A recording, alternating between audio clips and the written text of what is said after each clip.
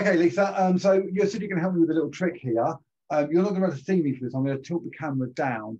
So I'm just going to tilt this down to here. Can you see these playing cards on the tabletop? Yes, I can. Okay, so I'm just going to move this out. I'm just going to put it more. There we go. So we've got the 5 of hearts, the 2 of clubs, and the Joker. And this is my prediction card. It says on it, prediction. And I'm going to move it over the cards. Now, as I hover over the cards, I want you to make a conscious decision in your mind and just say stop at any time. When you say stop, I will drop the card on whichever card I'm hovering over at that time. I will pause a second before moving on to the next card, so you've got time. But yeah, choose a card, and when I go over that card, just say stop. Stop. There? Yeah. I'm just about to move. You want to go for the 2? I want to go for the 2, yeah. Okay, perfect. Okay, so I'm going to drop that down there. Now, you could have had either of these 2 cards, but you've gone for the 2. And this is my prediction. Okay? Prediction. Prove it.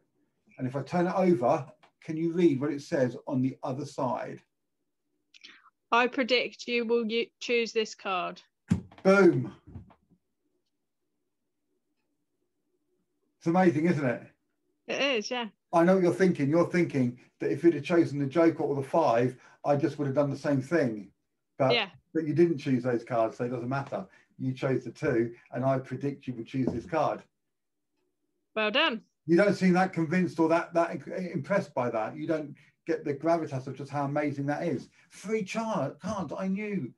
Actually, there is a little bit more to this. I really, really did predict that you would choose the 2 of clubs. You see, if I turn these cards over, they both have red packs coming from this pack over here. Yeah. So when I put this card down, it actually has the only one with a blue back, because I knew you'd choose that card. Of all the cards, I predict you will choose this card. That's very clever. Thank you very much.